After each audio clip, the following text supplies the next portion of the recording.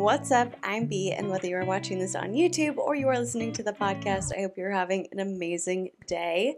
Today, we are switching it up a little bit. The past few weeks have been pretty heavily centered around Brittany Dawn because she was doing that 5-part series about speaking out and just sharing her side of certain things. And to be honest, overall, there wasn't really much that came out that made me feel as if I had learned this life-changing new information and I was like, oh my gosh, my opinion was completely wrong. Like I didn't feel like there were any episodes that really made me change my mind. I know last week we listened to the episode about her testimony and I reacted to it, and in that there were a lot of things that I heard and I had internal questions about, but at the same time I didn't necessarily want to raise them or be nitpicky or like really be overly critical, especially when somebody is sharing their own personal faith journey and how certain things impacted them in that way. And so I know that there wasn't a lot of things that I called her out for in the moment, but just know that like you had questions, I had questions. There were some things that didn't quite add up for me, but it didn't feel appropriate to call them out in that specific context. But anyway, today we are going to be reacting to a Paul and Morgan video, and I hope it's a little bit more lighthearted than what we've been going through the past few weeks. They went and saw the Barbie movie, and then they did a live stream titled Eye-Opening Insights, Christians React to Barbie Movie. And again, I do hope it is a little bit more lighthearted because I've got a White Claw here. I'm not looking for anything too dense to like work through or talk through. I could be completely wrong about their approach to this, but we're keeping our fingers crossed here. And I do just want to point out, Paul and Morgan changed the banner on their YouTube channel. Like it's still the same pictures of each of them on either side, and I don't remember what was in between prior to this or prior to the change, but now it's a picture of each of them. And in the middle, there's text that says shiny, happy people. And I know that they had posted on Instagram a few days ago that they were just sharing their experience with shiny, happy people. And like we're in August now and they're still talking about it. So I might go back and do a reaction to them speaking about their experience. It's just one of those things where there's so much stuff I want to look into and so much content I want to make. But like working a full-time job and other things IRL getting in the way doesn't always allow me to make as much content as I want. So sometimes things just get put on the back burner. And if you're down for like a retro react to me reacting to them talking about their experience with shiny happy people, definitely let me know. Now, with all of that out of the way, we are going to get into this reaction, but first I want to hear your win for the week. And if you are newer around here, a win for the week is just something that happened to you within the past week that made you happy, gave you joy, made you grateful, whatever it may be, big or small, something that you would consider a win.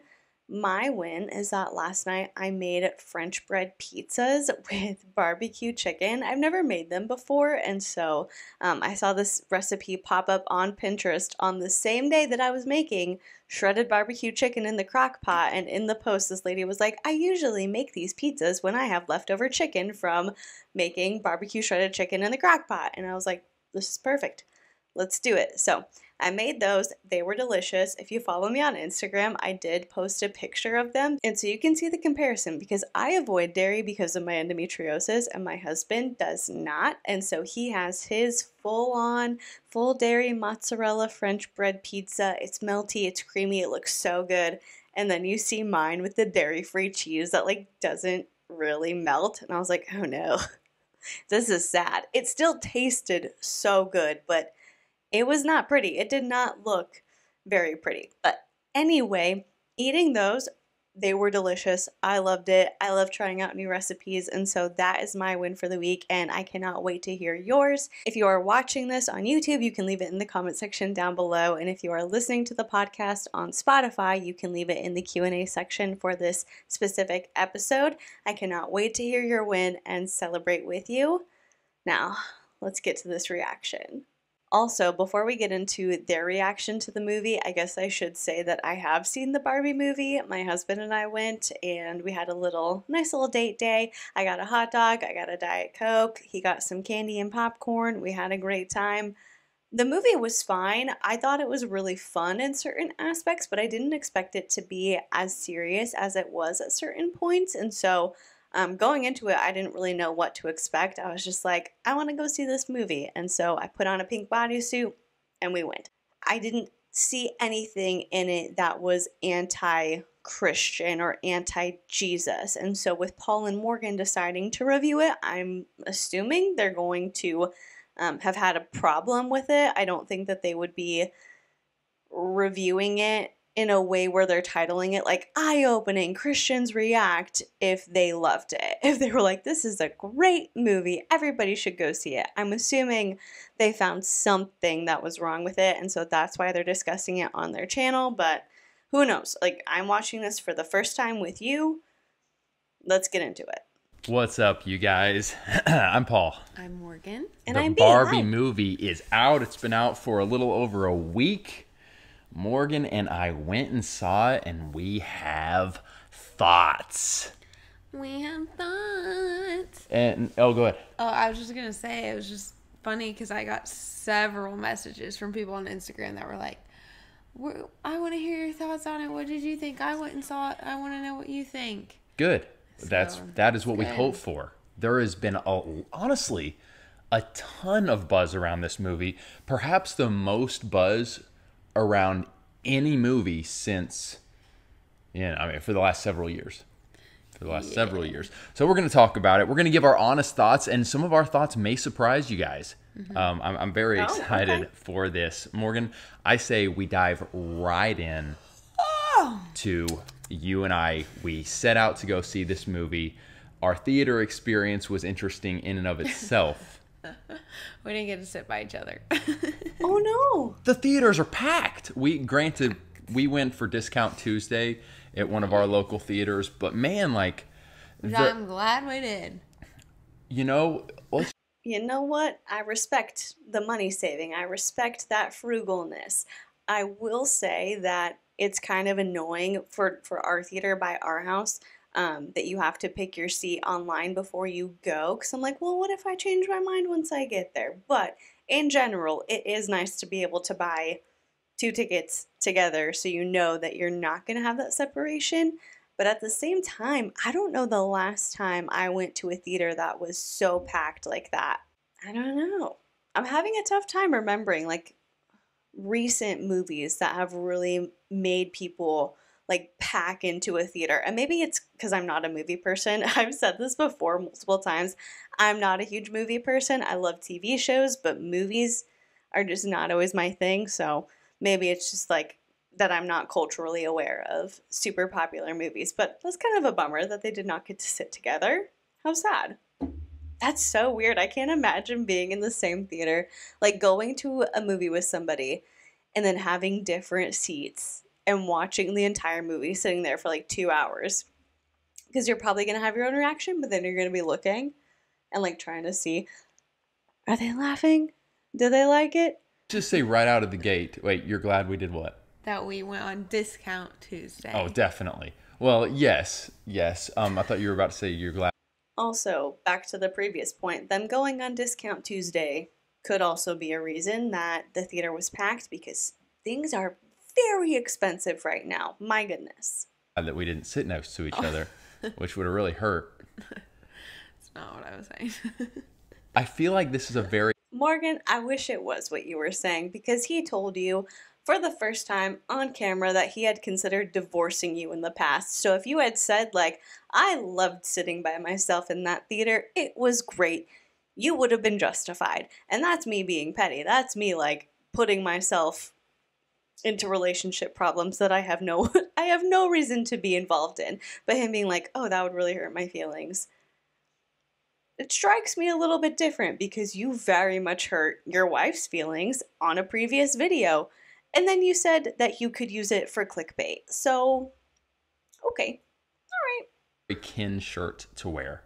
That's true. Honestly, it is. It's very much a Ken shirt.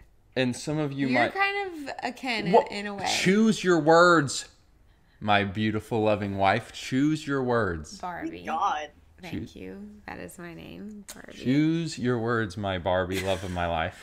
Psych, I'm Teresa. Wait, was there a Teresa in the Barbie movie?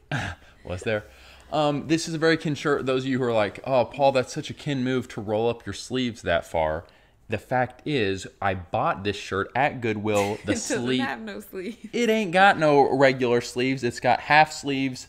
See, there's no roll, even though I do... Hey, even though I do roll up my sleeves sometimes. But we are on our way to see this movie, and I tell Morgan, you know, Morgan, is this the first movie? It's interesting. Paul has always done things that I do not necessarily think align with the evangelical idea of traditional masculinity, right? You're following my thought process there. There's this traditional evangelical perception of what men do and how they dress and what they look like and what actions they take and what kinds of jobs they have and all of this stuff. And I don't think that Paul always aligns with that. And this cap sleeve shirt does not necessarily align with what a lot of people in his community would consider to be traditional masculinity. And yet they still have so many opinions on gender roles and how women should behave and how men should behave. And they don't understand people being non-binary or using they, them or anything like that. Like, they're so critical and judgmental of people who don't align with exactly what they believe, and yet the community that they present themselves as belonging to kind of has different standards for masculinity than what Paul lives out. I hope that makes sense. That we've actually not sat next to each other because we bought our tickets and we couldn't. Except for that one time when I went to the Avengers alone. Oh, yeah? Yeah. But that was... I wasn't in the theater, too. Right. So I say... I'm sorry, what was that about? Morgan went to the Avengers alone. Okay, no additional information provided. I hope that I'm not sitting next to these Barbie girls and you're sitting next to Kens. Like, let's just... hopefully that won't be the case. Guess what? It wasn't for me. It wasn't for you. We walk into the theater, and those of you who... let us know in the comments, have you seen Barbie? Me. But we walk in and we see a group of girls decked out in glam pink. They're wearing the hot pink with the high heels. And, of course, I scoff at them. Just kidding. Yeah, right. But I giggle inside. I Ken giggle. I give a Ken giggle when I see them. And I'm like, wow. We go sit down to our seats. We see that. You're missing the entire point already. You're Ken giggling, quote unquote, at a group of girls who come into the theater decked out and excited to see the Barbie movie, and you say, oh, I'm Ken giggling. A Ken would not do that. A Ken would not giggle at Barbies being Barbies and Barbies being fabulous. That's the whole point of the first half of the movie, is that, like, Barbie's everything. He's just Ken. A Ken would love to see a Barbie decked out and excited and happy. Bro. Okay. Pack of girls come in and head right towards me. Yes, I was seated right next to the pack. Right next to him, but I was behind him watching. Yeah. My Teresa eyes were all over them. Morgan, before we really just rip off the Band-Aid to this thing, before we just really dive into this movie, I do think we should give a very brief, and I would be honored if you would allow me. Oh, no. I think we should do a very brief summary of the film. Yeah, brief, you don't go together. Anytime he's like, do you want me to give you a brief summary of the movie I watched last night? I'm like, sure. It's never brief. It goes on for like 30-something minutes.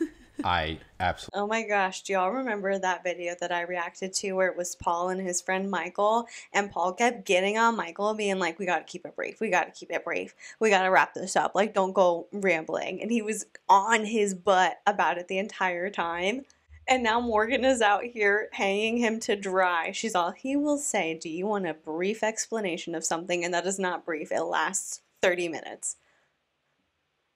This is fascinating. It's been a long time since I've done a reaction to Paul and Morgan together, and this dynamic is just very interesting to me. Also, another thing that just kind of like popped into my head and is still just sticking around a little bit is Morgan saying that when she saw the Barbie girls, the girls who were dressed up, decked out, super excited to be there, sitting by Paul, she had her eyes on them.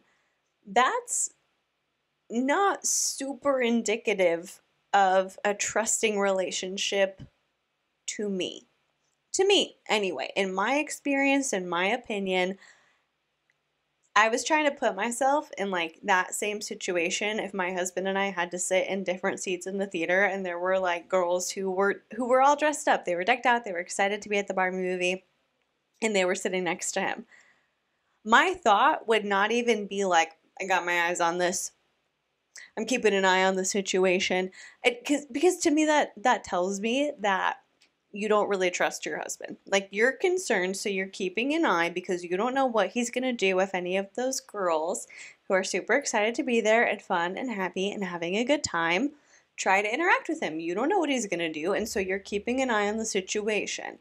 I might be keeping an eye on my spouse if we were not sitting next to each other in a theater to make sure that they were okay and like having a good time and like thinking, are they liking the movie? Are they not liking the movie? Are they laughing? What's going on?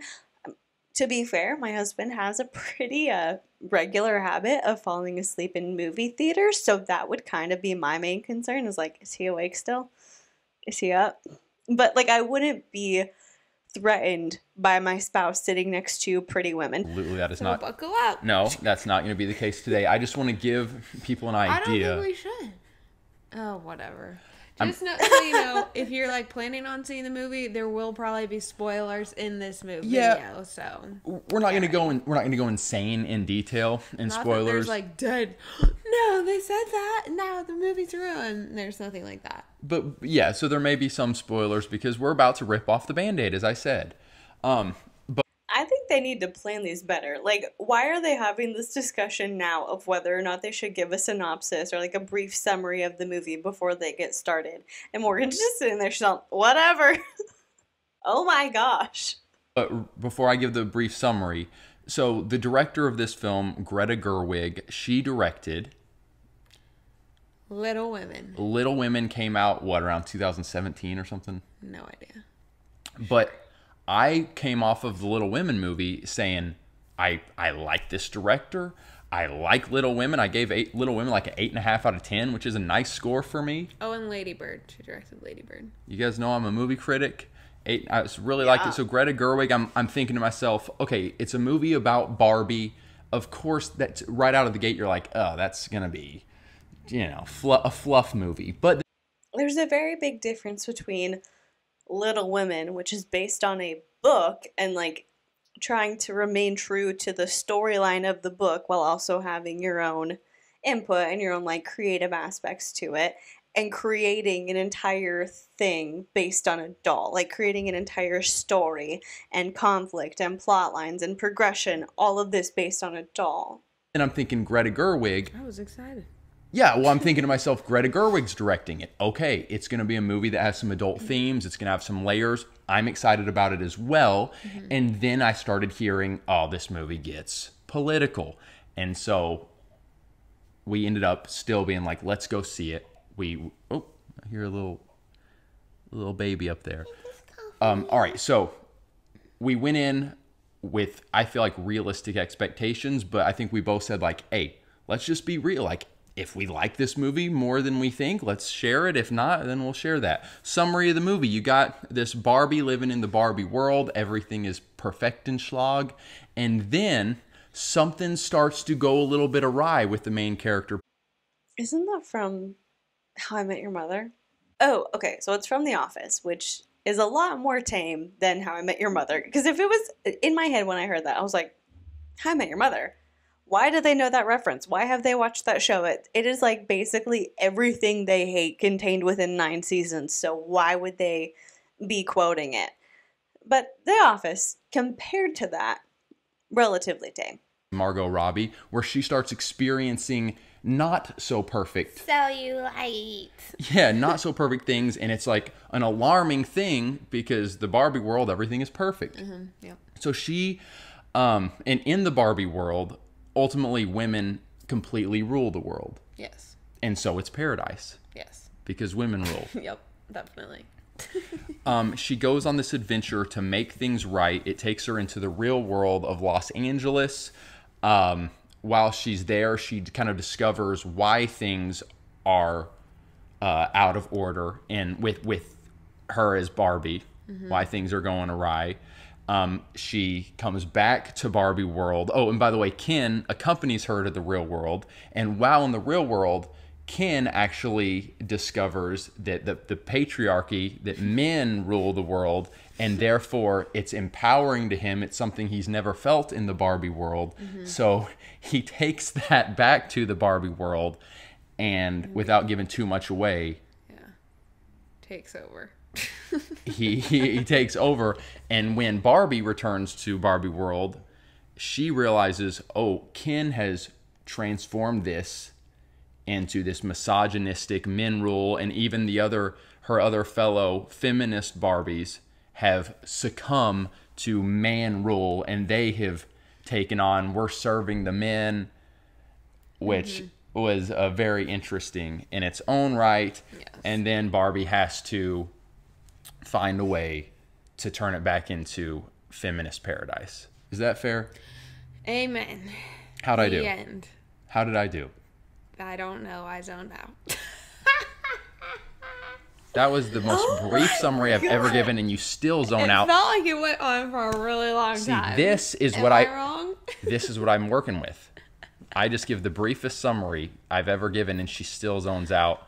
Give me a little credit, people. So, all right, let's talk Morgan, about the issues here, people. Rating. Okay, do you want to rate it right now? Yeah. I was going to save that for the end, but we can go ahead right now. I don't know. Whatever. What do you get? What do you want to do? I don't care. We need to give our official 1 out of 10 rating. I submit to my patriarchy husband, so. All right, let's make him wait till the end. Let's give Morgan our positives of the film before we. Wow. Okay, I know in the past there's been a lot of conversation about how Morgan behaves in these videos and her seemingly not really wanting to do YouTube, and has she lost her spark over the past few years ever since she's been married to Paul, because here's what she did before and here's kind of what she's doing now, and compared to her having a record label and doing music videos and covering secular songs to focusing 100% on being Christian and a godly wife and a spiritual wife, and here's kind of how her demeanor's changed. Like, there have been so many different conversations about that, and my perspective has always kind of been that, like, yeah, I have a little bit of a soft spot for Morgan. I think the kind of environment that she was raised in kind of left her vulnerable to maybe accepting unhappiness on a certain level, and I think that can be a very deep topic with a lot of layers, and especially when you're talking about a marriage. Like, not every day is going to be sunshine and happiness, and I love this. Everybody has their own flaws, everyone has their own thing that they are dealing with, and so you're not going to be happy 100% of the time. However, I have seen that some of Morgan's siblings appear to have stepped away from some of those more traditional evangelical beliefs. And so, again, like, I don't know what her upbringing looked like, how heavy the influence of traditional evangelical Christianity was on it, or anything like that. But I was like, look, I do feel bad that she seems to be upset, but at the same time, she's an adult, she's made her own choices. And Morgan has BPD. Morgan was diagnosed with that. She talked about it in a YouTube video. We've talked about this before. And so whenever Morgan has kind of like an off day on the channel, or she appears to be tired or bored or upset or whatever it is, I've always tried to be very careful of, I'm not speaking into what their marriage looks like. I'm not saying that she's acting like this because she's unhappy in her marriage, because to me, a marriage is a sacred thing. And so even though I might have my opinion on certain things, I fully understand that I don't know what a marriage looks like day to day between other people, right? So, like, I try to be very aware of that. However, that last minute of footage made me so uncomfortable, and the fact that it was on a live stream, and so this is how she's acting, knowing that people are watching her. She yawned, which sometimes you yawn, you can't help it, but like, she's yawning. She's telling Paul that he doesn't know how to keep things brief. She's saying, I don't care. Like, I thought we would tell him, but I guess I don't care. Whatever. I'll defer to my patriarchy husband. But saying it as like a joke. I feel very uncomfortable with this. I can't pinpoint why. I'm not exactly sure of the words to use to describe my discomfort, whether it is about her actions and her choices, or whether it's more so related to Paul being her husband and maybe being able to tell if she's in a bad mood and deciding, like, we don't have to do this right now. I don't know. I think it's tough when you tie your income and your money and your marriage and your personality all together. Like, this is their job. This is how they make money. The Paul and Morgan show, like the Paul and Morgan show, it's them. It's the two of them on YouTube together as a Christian influencer couple. And so you do have the choice to say, like, Morgan's in a bad mood right now. We don't have to do this live stream. Or, like, Morgan doesn't like doing these videos. She doesn't have to be in them because the last 2 pre-recorded videos they put out were just Paul.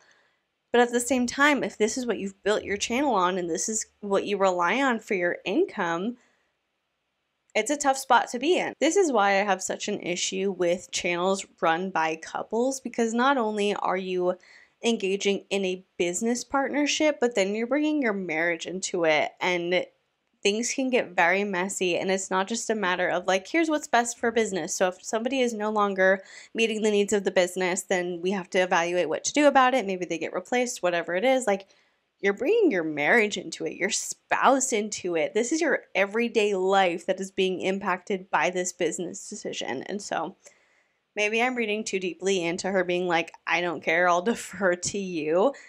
But it just kind of, like, brought something up in me that I did not like seeing. Really rip into this thing. What are our positives of the Barbie movie?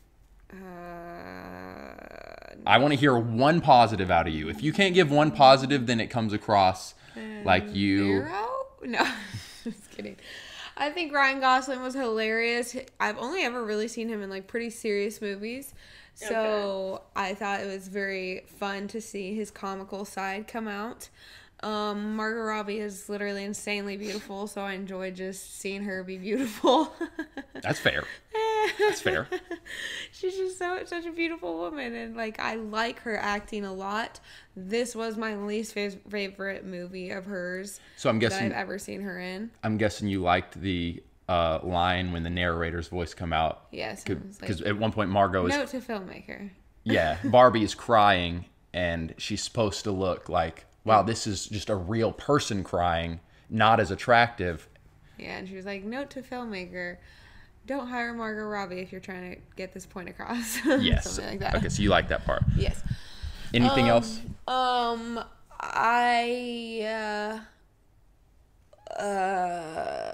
You know... Let's be so real here. How are you going to talk about the positives of the Barbie movie and not mention Alan? You're going to sleep on Alan? It's a shame. That's about all I got. Okay. All right. I will say a couple positives. I thought, I agree with you, Ken, particularly bad Ken, if you will, because for the first half of the movie, he's just annoying, cliche, shallow Ken. And then he turns into, this is kind of spoilers, if you will, but you get the picture. He turns into this, you know. He's finally being seen for the first time. Yes, he's being seen. He's macho man. Because Barbie does not love Ken in this movie, just FYI. He turns into dumb frat boy, self-important Ken. That's the Ken that you like, my Mojo Dojo Casa house. What are you talking about, Paul? This should not make me as frustrated as it does. Like, their views on the Barbie movie should probably not get me this frustrated. But that's your positive? Like, let's be real here. That's your positive. Is Ken turning... Dumb Ken. Again, it's a fictional character. turning into frat boy pro patriarchy Ken. The same Ken who says, like, once I realized the patriarchy wasn't about horses, I wasn't super interested in it. Like, that's part of the joke. And at the end of the movie, the Barbies and the Kens realize that one gender should not be over the other.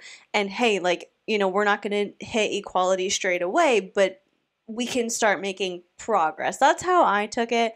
That was my perspective. It's just kind of like a gender swapped sort of thing where if you live in America, women, you know, we have rights. We can vote, we can own property, we can open our own bank accounts, and that's great. But we're not exactly on equal footing, and so we can keep working to try and make that a reality. And then in Barbie Land, it's the Barbies that are in that swap position, and that's why Margot's character Barbie, because there's a bunch of different Barbies, but Margot as Barbie realizes that she took Ken for granted and she could treat him a little bit better. So it's a little bit interesting that Paul is leading this conversation saying that Ken, once he turned into a jerk, that was the high point for him. Which BTW in the Barbie movies, Barbie loved Ken, okay? Wait, really? Yes. And Ken was like Prince Charming, you know, like Barbie and the Nutcracker, like. Well, maybe if Ken was Prince Charming in this movie, Barbie would have loved him. But in this movie, he was just Ken. He's just Ken. And just by virtue of him being Ken doesn't mean that Barbie has to love him. This is all fictional. And Morgan comparing it to like the cartoon Barbie movies. Well, yeah, they're for kids. Of course, it's going to be a little bit different than a movie made for adults.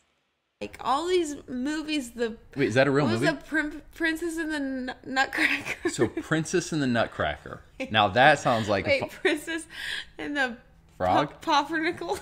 Princess and the Pumpernickel. Princess and the Nutcracker. One of y'all out there knows what I'm talking about, that movie. It's like the Princess and the Ken Pauper, is in right? there being another character, but he's like Prince Charming. He comes and saves the day. He does this. So like, yeah,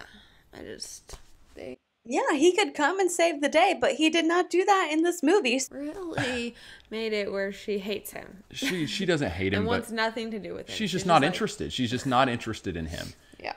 And so I thought that, again, going to the positive elements of the film, when we are introduced to patriarchy, bad Ken, Princess and the Pauper. Princess and the Pauper. It actually breathed a lot of almost, and again, he was over the top patriarchy. He was over the top misogynist, if you will. Mm-hmm. But it brought a breath of like, oh, I literally, you guys, the Redditors are going to be all over me for this. But you almost, because it's so women, men are the problem, men are bad, women need to be in positions of lead, like women literally need to rule the world. That's the best way. It was so pushed like that when Ken suddenly got his shot and kind of took over, I was rooting for him. Yeah. What? Same. And it was just. I'm not a movie critic. Again, I don't watch a lot of movies, and so maybe I am seeing this completely differently. Feel free to like roast me in the comments if I'm just missing the point of this movie. But like I was talking about a few minutes ago, the movie was not saying that if women were in charge of absolutely everything, it would all be great and everything would be perfect, because that's how it was in the beginning. And then by the end, they're talking about like, hey, maybe we should include Kens in these things. Maybe we shouldn't take them for granted and we should let them make decisions. And, you know, they kind of make the joke of like, well, Ken's got to start somewhere. And so it's a little bit lighthearted in that way, but it's not saying to me the way that I perceived it that women should be absolutely in charge of everything. We should rule over everything in the world and make all the decisions, and men are worthless and useless and we don't need them. That's not how I took it. And I think if you're an insecure man, maybe you're more likely to take it that way. I'm not saying that Paul's insecure, but again, I went and I saw the movie with my husband and we did not have any conversation about like, oh, it was a man-hating movie. I liked Ken when he became a college frat boy D-bag. It was like, oh, that was a fun movie. I liked seeing that. It's because he was funny. Like, he actually brought humor, much-needed humor that the film lacked. Like, the film, Well, we're about to get into the negatives. Also, the song "I'm Just Ken," which kind of bled into that fight scene. I'm just Ken. Anywhere else I'd be a 10. I thought the fight scene actually was refreshingly fun because you're so used to seeing fight scenes in movies where They're so like bloody and gory. yeah, people die and but then suddenly you have this fight scene where it's almost like a pillow fight in a way. Yeah. And it was refreshing and fun. Yeah. I thought the fight scene was good. I thought that let's see. I thought the beach scene where the women like form their plot and so they're just kind of like leading the men on, and so they're like, hey, okay, yeah, you can play your guitars and sing for us, and it was like kind of that joke that men want to grab the guitar and think that they're well, I liked Ryan's line. He said, can I grab my guitar and sing at you for 4 hours? Sing at you. And which is kind of funny because in all reality, the person that brings the guitar to the party just wants to play at you, doesn't really want anyone else to join in. And like Yeah, that's the joke. That's why it's funny. That's why they put it in the movie, because that's the joke. Girls maybe don't love that as much as guys think. Comment in the comment section, ladies. Do you love when a guy brings his guitar and sings for you / at you? But where they're all on the beach and all of the Kens are singing the exact same song to all the Barbies. I thought that was very funny. The visuals, people were the people that love this film were raving about the visuals. Oh my goodness, the scenery, the costume, hilarious. The design. It's hilarious to me because the whole set was plastic. Like, No, don't get me okay, wrong. It's hilarious. The whole set was plastic. But I was talking to my brother-in-law about this, and he said that he was reading some article or something where they had talked about how if you get like an actual Barbie doll and then you get the accessories, the Barbies are always just a little bit too big for the accessory, for the bed, for the car, whatever. When you see Barbie in the movie, especially in the car isn't to scale of a human body, and that's not how a human person would look in a car. She's a little bit bigger for it. She's a little bit too big for it. And so he had said that they did the calculations of the ratio that physical objects within Barbie toys are a little bit smaller. Like, they figured out that percentage compared to the size of Barbies, and then they made everything in the movie to scale. And so that's impressive, and building stuff like that and doing things without the CGI and putting that work and that effort into it. I'm not saying that CGI doesn't take work and effort, but to manually do all of these things, it was intentional and it was purposeful. And so that is pretty cool. Also, the wardrobe all throughout was amazing. I loved every outfit. I loved everything about it. Like, outfit-wise, set-wise, I thought it was really cool. Enjoyed it to a point, but like, let's be real, the whole set was plastic. It probably cost like $1 million, and then that's why their marketing campaign could be $100 million. I heard that it cost that they used so much pink paint that it caused a pink paint shortage. But no, I mean, that was kind of cool, but I'm thinking to myself, this is what I would expect. Like, they better do a good job with the costume and set design and stuff. And then I also said, yeah, you expect it, but that doesn't mean that it's necessarily going to happen. And so you can have high expectations for something and it can suck. So you're just going to be like, well, I would expect it to be good, so I'm not going to say it's a positive that it was good. All right. The last positive I had was the hype around the movie, largely due to the marketing. The marketing team, I think, they went insane. I mean, you guys saw this advertisement for this movie everywhere, and if you can come up with the amount of money to advertise the crud out of a film and create hype, it really turned this film into a cultural icon, an iconic moment in cinema and culture history that made me want to go see it because it's so hyped up, and I'm going to go see it, and I'm finally going to have a full theater again. That's fun. Mm-hmm. So I appreciated that about this film. Now, the negatives. Let's go, Morgan. I'll let you rip off the Band-Aid. Because there were plenty of negatives. Plenty. All right. Well, just correlating to that marketing, the opposite side of it is like, this movie is not good enough that, like, if they didn't have a great marketing team, like, people would not have gone to see this movie. Like, it wouldn't have the hype that it has because it's not that great of a movie. Like, it's not a 5-star or whatever 10-star movie. Like, at the end of the day, objectively, even if you pull the intense woke feminist political stuff out of it, it's just not that great a movie. well, if you pull that all out, there. It's not an intense woke feminist movie. But I will say that if their marketing team did not do as good of a job as they did marketing, I don't know that it would have gotten this amount of attention. But it's not necessarily anything to do with the movie. I don't know if we're necessarily at a time in pop culture where movies are being pushed like that. I think pretty frequently we see trailers come out and then like maybe 1 or 2 interviews or appearances on a late night talk show, and then the movie comes out and that's kind of it. And then like 3 weeks later, it's on a streaming platform. I don't think people are promoting movies like this anymore. And so that's why it got a lot of attention. Like, this is a unique thing that people are doing. And not that it's never been done before, but that it's not the norm now. And so I think it did generate a lot of interest, and rightfully so, because it was fun to see people promoting it. It was so cool to see Margot Robbie's outfits. Like, it was a fun thing to wait with everybody and experience the lead up to this movie coming out. And then the movie came out and it's good. It's not my favorite movie. I wouldn't be like, oh my God, I would die for the Barbie movie. But like, I enjoyed it. I thought it was fun. I laughed a few times and it had a good message at the end, in my opinion. And so, yeah, maybe it wouldn't have been this smashing, spectacular theatrical success without the marketing. But not a lot of other movies are doing marketing like this, like the way that the Barbie movie did it. And they did a good job. They did a great job at what they were tasked with doing in promoting the movie. It wouldn't be a storyline anymore because that was the whole story. So let us begin, guys. So here's the thing. I get that. Wait, can we say you're allowed to disagree with us? I know there are plenty Oh my God, of thank especially you. women that are like, Best friend over here, Carl.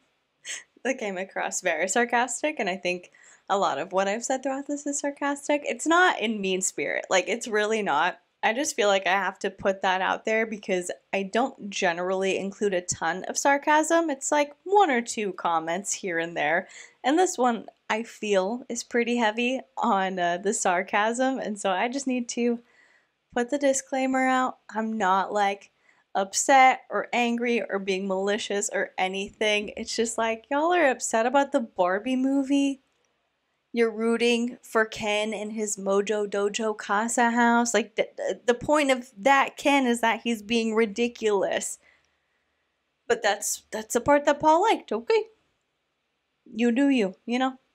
Gave it a 10 out of 10. hopefully she's Granted, we've talked since then, and she was like, okay, I see what you're saying. And but she if still want to lower her score. if you're just like, oh, I love the movie, and that's fair. You're allowed to have that, but you're wrong. It just wasn't that great of a movie. It just wasn't that great of a movie. Right. Okay, so here's the thing. I grew up playing with Barbies, with Polly Pockets, even Bratz dolls, until my mom realized that they were way too sexualized. You played with Bratz dolls? Oh my God. So Barbie, and I grew up watching all of the Barbie movies. That was my life. I loved Barbie movies. Even though I couldn't remember that name, Princess and the Pauper Nickel. I didn't. So you really liked the Barbie movies? Yes. So when I heard like 2 years ago, whenever it was. That's so interesting because Morgan and I are basically the same age. Like, we're a few months apart. And I don't ever remember watching Barbie movies as a kid. Like, I liked Barbies and I liked playing with them, but I don't ever remember watching them. I'm trying to think, like, did they not come out when I was at an age where I would have been interested in them? Or did they exist and I was just too preoccupied with, like, Star Wars and Rugrats that I didn't watch those movies? I don't know. In my head, the Barbie animated movies didn't come out until I was at an age where I'd kind of outgrown that interest. So I don't know. Was that they were making a Barbie movie, like I was like, oh, a real life Barbie Barbie. Like, it's going to be better than Life Size with Tyra Banks in it off of Disney Channel. That was loved actually a really that good That one. was a great one. Go back to watching that one. I will. So I was just pumped. Barbie is supposed to be like fun, lighthearted. The movie is supposed to be fun, lighthearted, pink, colorful, vibrant, life-giving, and like fun costumes, cool makeup, great set design. And it had those things in this movie, but it was so political, you guys.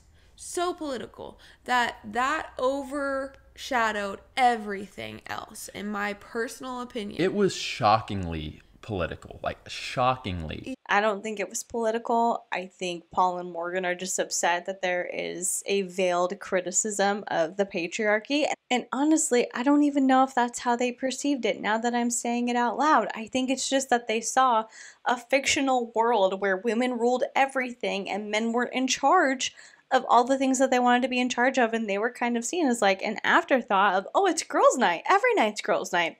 You don't need to spend the night, Ken. It's girls' night tonight. What are we going to do if you stay here? Goodbye. And it was like,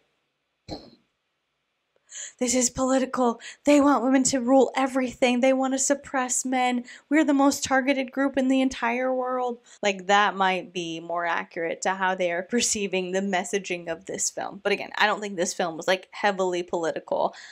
I think it's realistic to acknowledge patriarchy, and I thought it was cool. Again, I did not know what to expect in going to see this movie. So I didn't know how serious it was going to be, if it was fun, if it was going to be silly, and I think they did a good job balancing out the silly parts with the more serious parts. I think they probably saw the first 30 minutes of the movie, and they took it from that to, this is an attack on traditional homes, this is an attack on traditional Christianity, because we believe that men are in charge and men make the choices, and any woman in a pastoral position or a Bible group leadership position is of the devil, it's not biblical, XYZ. Like, they took it over to an extreme place. That's how I'm hearing it. Yeah, it was so hard to, enjoy or appreciate the costumes, enjoy or appreciate the setting, the cast that was there. Like, you really couldn't. Here's a theory that has been formulating. Could it be so in your face political that it was almost intended to be like a satire film? Like, she was thinking to herself, we're not just out to have an agenda that women rule the world and that men are, all the problems in the world, but we're actually going to make a satire film, like an SNL skit. I don't know. I mean, it was just so insane. No, because they were being very serious about their stuff that they were bringing up. So that's my first thing, is it's just way too political. I'm fine if you want to bring politics into movies. I'm fine if you want to try to get your agenda across in a movie. But there's a line that you cross to where it's like, nothing is fun about this movie anymore because you have gone way too over the top. Every other line is men are trash, women rule, the world must be run by women, men are just crap, blah, blah, blah. Can I ask you this, Morgan? I completely disagree with her take on the movie. And if that's how she perceived the movie, I don't even know what to say about that. Like, I don't even know what kind of clarifying questions to ask her. And I'm sure if I thought about it hard enough, I could. But hearing that, just initially, my initial response is like, why is that what you thought the movie was about? I did not at any point within the movie hear the messaging that men are trash. I never once thought I heard that messaging, explicitly heard that messaging. Nothing in that movie said to me that we are telling you men are trash. And so I think I've made it pretty evident that I don't agree with their perspective on the politicalness of this movie, or like, they think it's giving one message. I think it's a different message. And so I don't want to be too repetitive, but you can say, like, I don't like this movie, but her getting on here and being like, you can have a political message and it can be different than what I believe, and that's okay. But this entire movie was talking about how men are trash. I mean, my gut reaction is like, how is that even your opinion? How could you think that? Like, we watched the same movie, right? Why is that what you're thinking? But at the same time, I have to be considerate of the fact that they are, again, aligning with traditional evangelical Christian values. And so if you question a man's right to lead and be above women in certain aspects, like when you see that in a movie, it's going to feel threatening to you. And honestly, that's really sad. Like, it's really sad that you see people just pointing out, like, hey, this is kind of like a satire on how the real world is, but it's gender swapped and it's not fun. It's not super fun to be on the other end of that. On the end, when you're in charge and you're high and mighty and you're getting to do whatever you want to do, it's super fun. But then you put on the other shoe and you're like, oh, this doesn't feel good.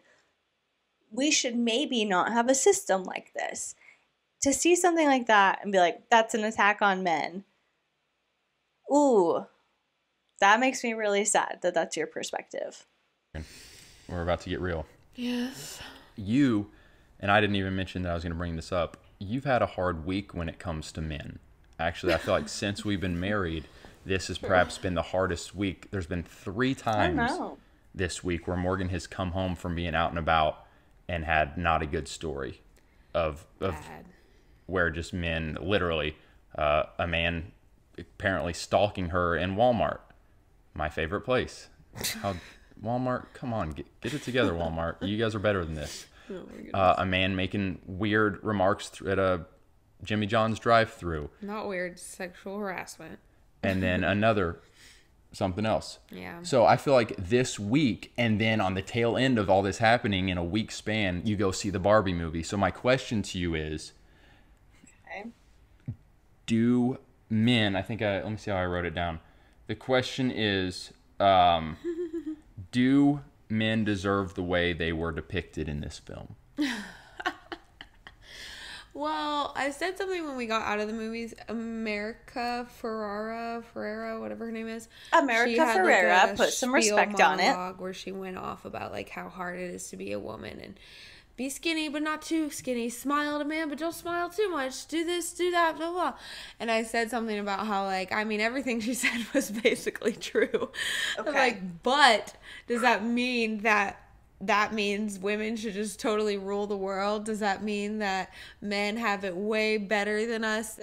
No. And again, that's not what the movie was saying. Than women do? Like, no, not necessarily.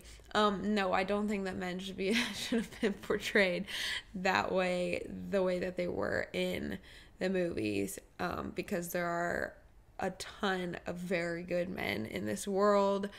And I am tired of it being made out to be like the majority of men are just total trash. Leaving this film as a man, you're almost like, okay, there were a few options for you. A man that had just watched this film should feel, 1, guilty for being a man. 2, okay, being a man is so bad that I'm going to become trans, and now I'm fixed because now I'm a woman. What? Or kind of like I'm going to be the most quiet, the most meek, submissive, soft man now. I'm going to take what Paul says and be meek and mild, but he meant that for the women. I can't even compute clearly to address that. No, like you're wrong. You're freaking wrong.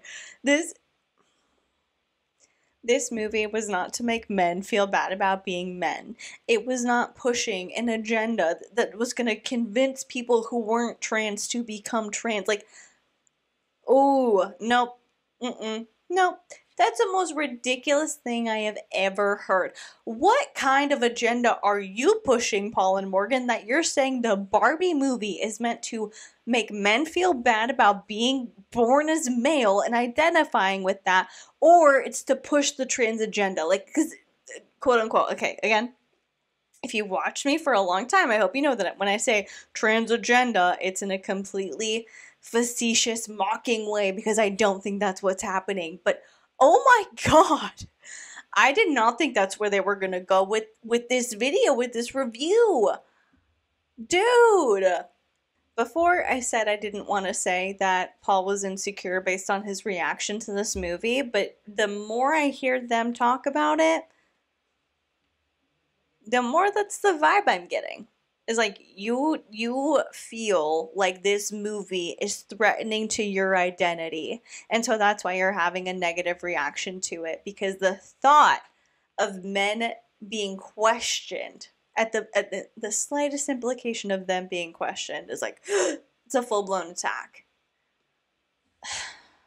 I mean, In the Bible, to not me, this one. largely those were kind of the three reactions. Yeah. There was a little redemptive monologue between Ken and Barbie. Well, by definition, that's not a monologue then, is it? A little, you know what I mean? Where it was like, okay, he's Barely. able to kind of Yeah. also find his independence apart from Barbie. But largely, any man that goes to this film is going to feel guilty walking out. And it's just very sad to think I had these, 17-year-old That's just a wild take. teeny bopper girls in their pink dresses and high heels sitting next to me. You got these young ladies boppers. that are just ingesting this film. That's what one thing that I wrote down. It's very sad and sobering.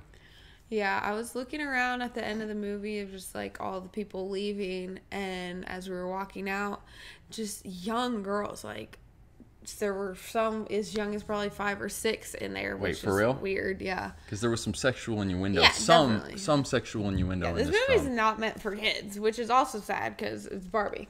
But I was just thinking, like, I don't think there was anything in there that was super inappropriate for kids that young, but I don't necessarily know if a kid who was, 4 or 5 would find it super entertaining. I guess it would probably depend on your kid's own personality, but a lot of the 5-year-olds that I know, which is not a lot, it's like my nieces and nephews, I don't necessarily know that they would have sat through that movie and found it enjoyable. I wouldn't be concerned about taking them to see it because of the sexual innuendos. There was maybe 2 that I can think of, maybe 3. My concern wouldn't be that they were going to be exposed to something inappropriate by coming to see this movie. It would just be that they would get bored because it's not an animated film or the Netflix show Is It Cake.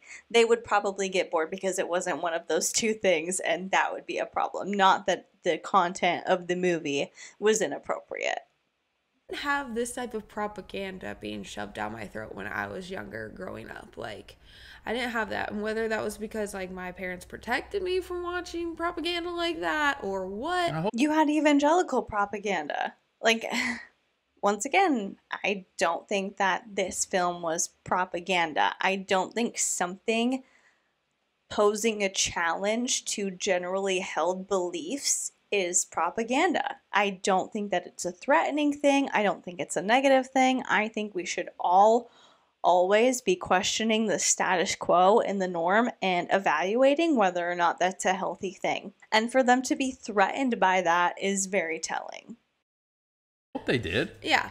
Or it just wasn't being, like, hardcore created. I don't know. But, like, the fact that 10-year-olds are watching this, and whether it's subconscious or conscious, these thoughts of men are trash, women should be ruling the world, if we live in a terrible world because men are in power and women are not, which is not even true now, guys. Well, Like, they there kept are a crap ton of women in power they these kept days. they kept referring to the Supreme Court and Yeah. ultimately saying that the Supreme Court in Barbie world needs to be all women. Yeah. But it's like, I mean, there's several women on the Supreme Court. Like the stuff But they were that's not good enough. they kept alluding to, the Mattel who created Barbie. I know somebody who has a boss that's a woman, which means there can be no gender discrimination in this world.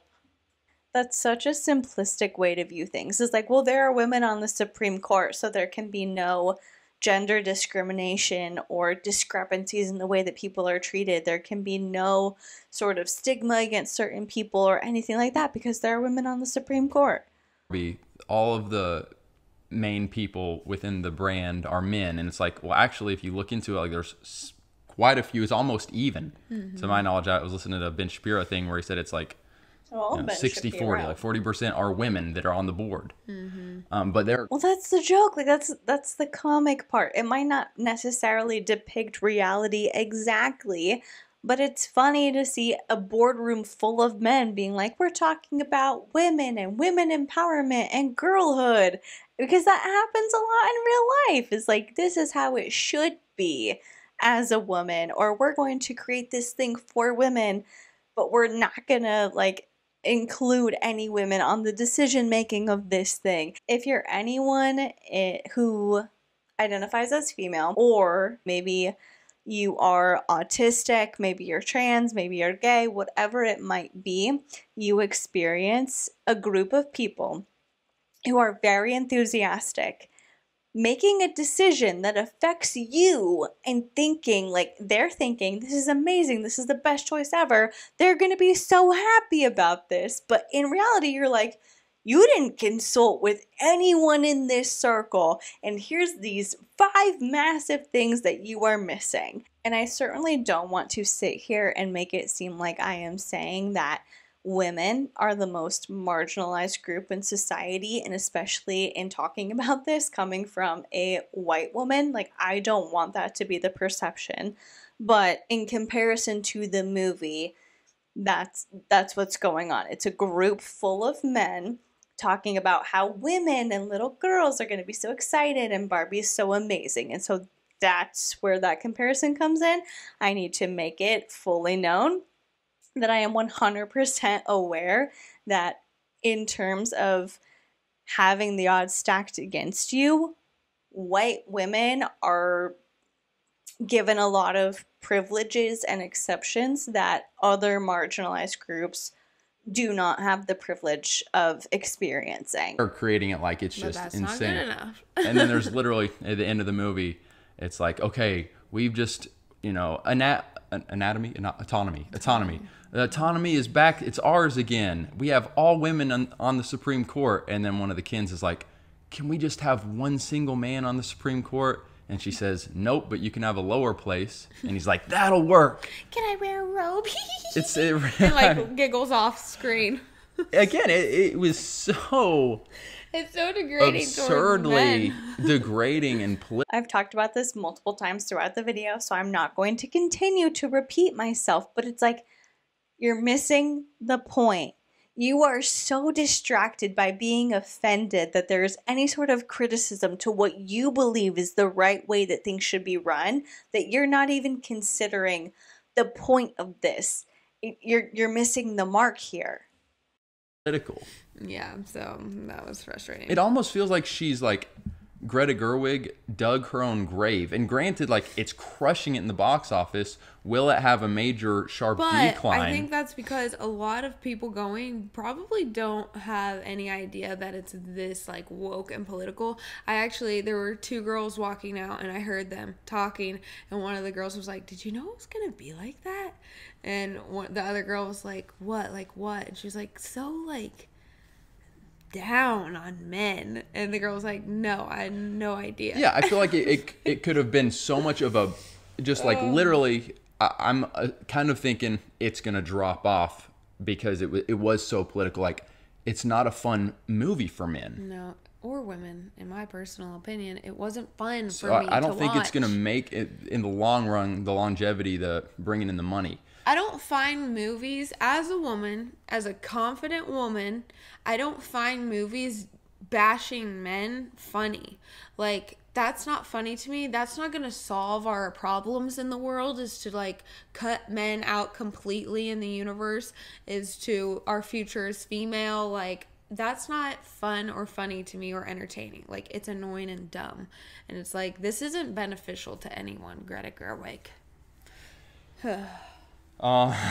Again, I don't think that the point of the movie was to bash men. There was, the classic, little man is awake. There was the classic trans Barbie that, it felt like I was watching, Dylan Mulvaney up there. Yes. As a Barbie. Yes. That could have been even more explicit. Like, there could have been just a ton of that. Like, you're watching a What are you talking about? The classic trans Barbie? I know one of the actresses who was playing a Barbie as a transgender woman, but I only knew that because I saw somebody posting a hateful tweet about it. I'd never seen that actress before. I had no idea who she was. I thought she was very funny in the movie, if this is what they're talking about, where she's like, and what a good job you do at beach. Like, I thought that scene was funny. I had no thought in my head about, like, about some sort of agenda being pushed in my face because I didn't even know that that actress was trans. So what are you talking about? Taylor Swift music video, modern day Taylor Swift Yeah. music video. But Yeah. but there was just FYI. I got that really the first probably 30 to 45 minutes of the film. And again, I'm going in still like hopeful, you know, but it was No, just you're a not. bleh. It was like I almost closed my eyes. And then personally, I felt like the movie Yeah, it actually was really slow. yeah, I felt like it actually picked up and had a pretty decent second half, or the second half of the movie was decent-ish. Should we give our Still annoyed. official scores now? Well, let me just say one more thing. And this is something that I mentioned to my friend Carl, and she was kind of like, oh, yeah, you're right. Or just like, was like, oh, I didn't really think about that. Or I think this was one of them. But I just really thought that the fact that one of the main characters in the real world is a middle school aged girl who Barbie thought was the girl who was like playing with her in the real world, which was like causing Barbie to have issues in Barbie world, whatever. And so she went to find her and like make her happy again. And this middle school girl was probably like 12 years old, and she was so rude, so mean, so bitter. So sad. Barbie came up to her and was like all excited to meet her and was like, tell me about your life. And like all of her little friends were like, yeah, go off on her, Barbie. Tell her how, destroy her. That was one thing that they said. And this girl like goes off and it's like, On just the classic. fascist and sexist and it's your fault. You've ruined women, Barbie, blah, blah, blah, blah. And I'm like, this is just disgusting, first of all. For 12-year-olds, for them to like make this the main character be like a 12-year-old little girl and to give her like, I just am tired of the Have you met a 12-year-old? They're freaking ruthless. Oh my gosh. How is that a problem for you? It's like the 12-year-old wasn't a super nice girl. 12-year-olds are ruthless, and it is with good reason. Let me tell you, your body's changing, your hormones are kicking in, you don't know what's going on, you're having expectations placed on you that you never thought, like, this is the expectation that I want for myself. It's just somebody telling me that this is what I need to do.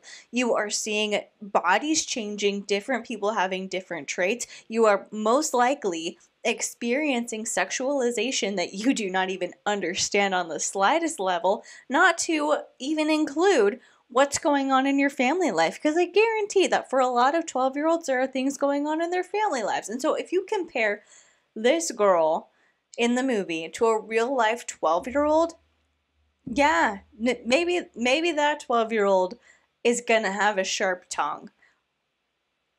Why is that the thing that Morgan's picking on in this movie? I don't understand. the like bratty teenage, not even preteen girl, and like she didn't have a rough life growing up. It was clear that she had a mother and a father who they barely showed the father in the picture. Granted, they made her mother, who was America Ferrara, look like a total doofus funny. among us. I literally forgot that there was a father. I thought they were like making it where yeah, like she was a single mom. Yes. She didn't have a tough life based on like 5 minutes of background info, so she can't be a little bit ornery. Like, what are you talking about? I'm so confused about what point they're trying to make, because they're like, well, she didn't have a tough life, so why was she a brat? Because she's a 12-year-old girl? Like, I don't know. What point are you trying to make? Why did that bother you so much? You clearly don't know 12-year-olds who are, again, going through lots of changes as 12-year-olds. Really, Yeah, no, turns out she's got a dad too and loves him. Desperate single mom. So weird. So I just did not like that. I didn't like that they like just had this 12-year-old be whatever, so savage.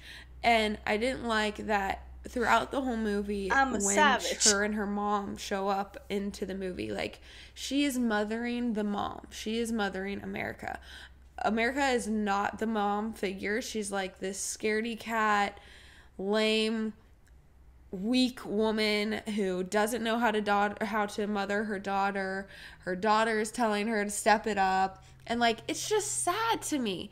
And I'm like, but that could be the reality of it sometimes. I mean, you see that a good amount with bratty daughters and mothers that just take the submissive role. But that just makes me be like, quit your job, lady, and go learn how to raise your daughter, because that is your main job. But no, they trashed motherhood multiple times, and being a mother is very ordinary and not special. Even though at one point they do bring it back and say that you can be a mother. Like, right. It was in her very long speech, she not Paul being the one to give the benefit of the doubt to people, my goodness. But I did not, again, I didn't get the message that they were trashing motherhood. This is another point where I'm going to say I didn't get that messaging from the movie. Maybe Paul and Morgan saw a completely different movie than I did, and they just so happened to have the same actors and actresses within it. I think it's a pretty common experience to go through a phase when you're growing up where you rebel against your parents or your caregivers, your guardians, whatever it may be,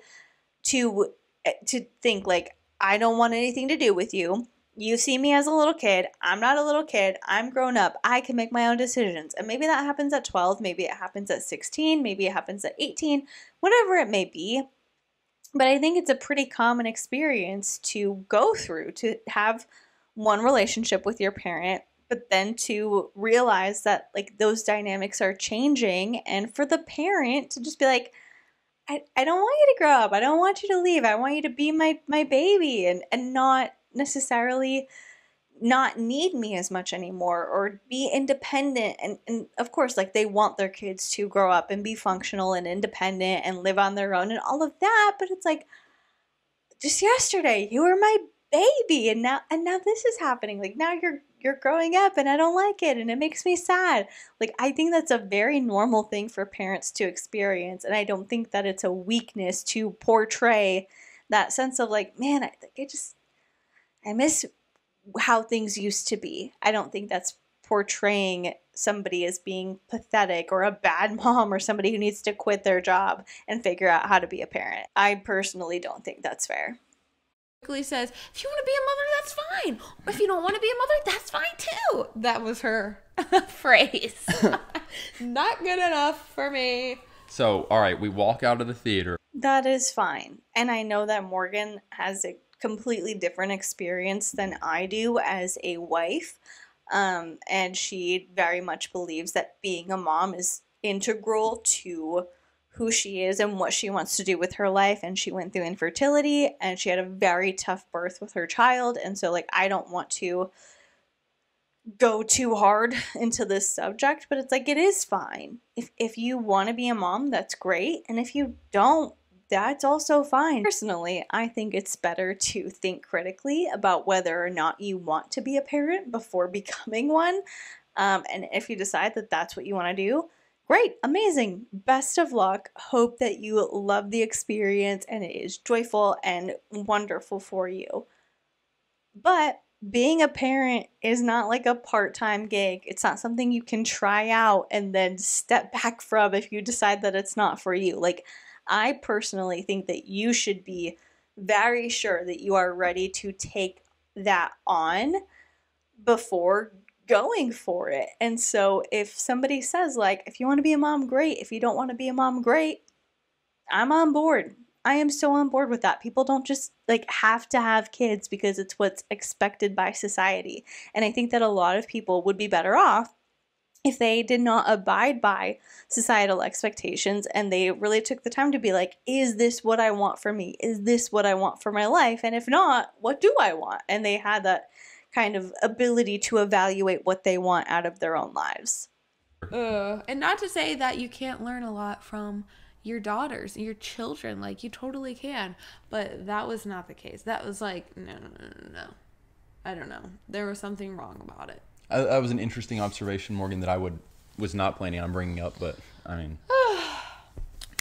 fair observation. So we're leaving the theater, and I turn to Morgan, and I say, all right, your official 1 through 10 score. And I'm thinking we're going to drop very similar scores at the end of the day, but that was not the case. And Morgan has actually, in the last day, said her score even dropped another point. Yeah. So when we first walked out of the theater, I gave it... We said 3, 2, 1. 4 out of 10. She gave a 4 out of 10. I gave it a 7.5 out of 10. Now it's a 3 out of 10 for me. Wow. The longer I think on it. Hers has dropped, and I will go down to a 7 out of 10. I still, like I said, I gave you my positives. I thought Ryan Gosling's character, there was enough redeemable stuff. I enjoyed the second half of the film, and ultimately, as hard as it is, I did shelve a lot of the wokeness and just kind of chuckled at it, even though they literally force-fed it to you. It was just like really hard for me to ignore it because it was literally every single line basically in that movie. 3 out of 10, 7 out of 10. There's our official scores. Have you seen Barbie, or do you plan to see it? That surprises me. I think in general, when I've talked about Paul and Morgan, I have been a lot more critical of Paul, typically.